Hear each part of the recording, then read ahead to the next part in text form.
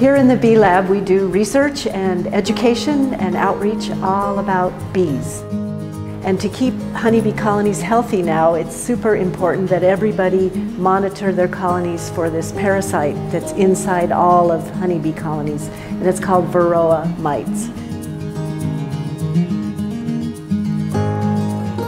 General Mills has been a great partner to the Bee Lab in many ways, so having this nice collaboration to help educate people about bees, about the importance of bees and bee health, and that connection to our food and food quality is wonderful. They help support a lot of the research that we're doing and work with our beekeepers also.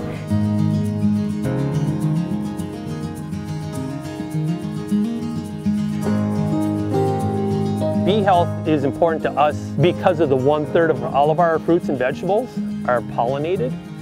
All right, so we're going to do the test. We don't shake super aggressive, but what we're doing is dislodging the Varroa. We aren't hurting the bees. We're going to take our water and we're going to dissolve the powdered sugar, and the Varroa mite is a little brown thing.